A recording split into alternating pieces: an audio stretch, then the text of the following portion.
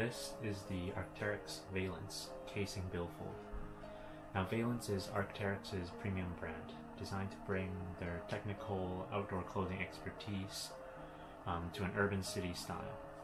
Now this wallet retails for $250 US, and it's one of the 3 leather accessories by Veilance. They also make a passport holder, as well as a billfold that's a little taller to fit different currencies.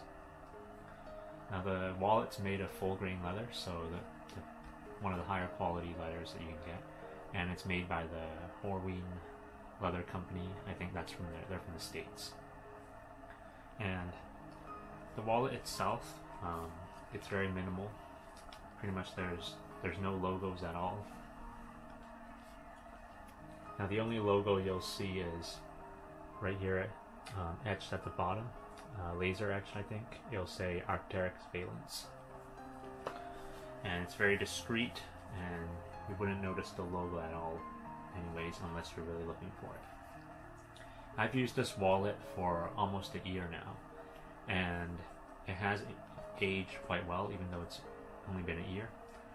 One of the things I always look for in the leather wallet is whether it develops lots of creases, and here where the wallet closes you'll see that there's some slight creasing, but when the wallet is closed it's perfectly smooth, and it looks absolutely great when the wallet is closed. Now the wallet itself, it's extremely thin.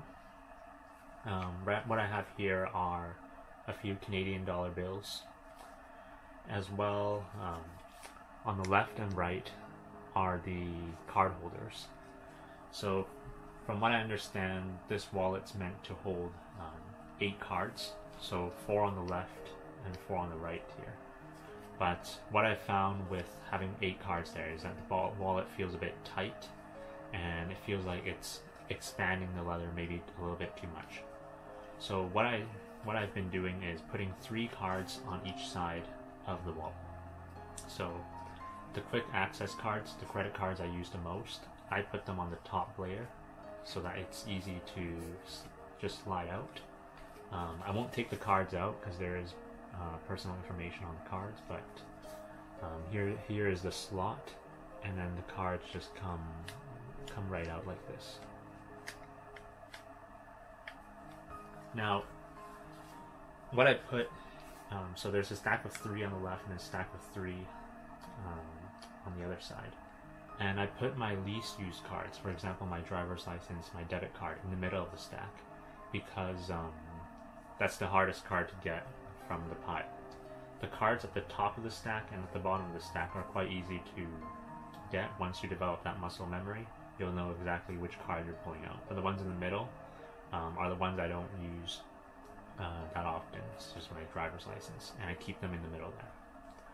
What I found also is if I keep the side with the numbers facing the leather, it'll sort of imprint the numbers onto the leather. So what I've done is the side with the numbers, I place them face down, so facing into the wallet, so that the numbers don't get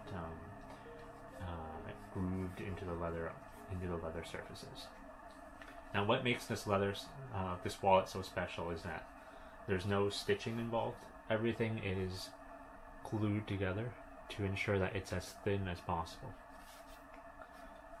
Now I do have another wallet that I used to use, but I unfortunately damaged while I was out at the gym, and I had this in my pocket and the sweat created a big stain. So this is the Bellroy Note Sleeve, so it's another very popular minimalist wallet in the community, minimalist community.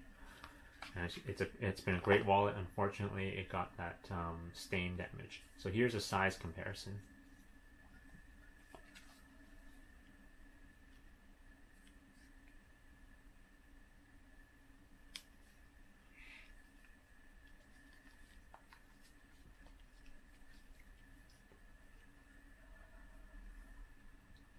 So the wallet itself, the Veilance wallet, is even smaller than the Bellroy Note Sleeve.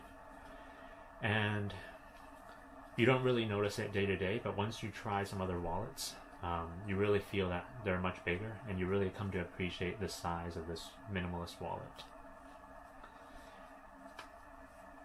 So on the when it first comes delivered, it comes in very sleek packaging, Arcteryx Veilance packaging, and the wallet comes flat, sort of like this inside. And my first few days of using it, the wallet would always pop open because it was still getting into shape. But after a month or so, basically now when I let go, the wallet falls into quite a natural position, and you no longer have it just forced open like that. Now I've had this, like I said, for about a year, and the condition of the leather has, remained quite decent. I have read some reviews online where some people's wallet, the glued edges sort of came apart. I haven't had that issue yet. I've used it for about a year. I don't know if it'll come up, but Arcteryx, they have a great warranty that I'm sure will cover any damage to this wallet. Now the wallet itself, the leather, it feels extremely smooth to the touch, and it has that great leather smell. So personally, I wouldn't put more than 3 cards on each side, and usually in terms of bills, here I have 3 bills. I wouldn't go more than 5 bills. That's when it starts to get really thick, but 3 bills is more than enough. And another thing I really like about this wallet is that the size sort of limits myself. I remember when I had my old wallet, I used to stuff receipts and different things just into the wallet, and it got thicker and thicker. But really, in terms of the design, you can't really stick receipts and anything. It just won't fit in here. So it sort of keeps me organized, keeps me having a neat wallet here.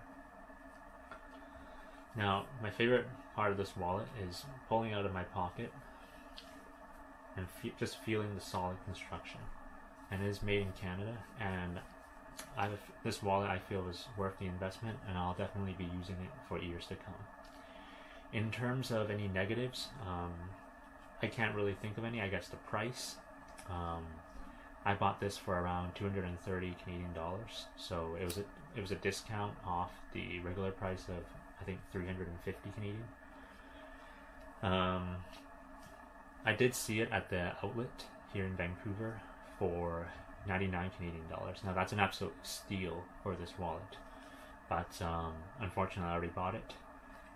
But I do plan to use this for years to come. And yeah, if you have any questions, leave them in the comments below, and I'll try to get to them as quickly as I can. Thanks for watching. Bye.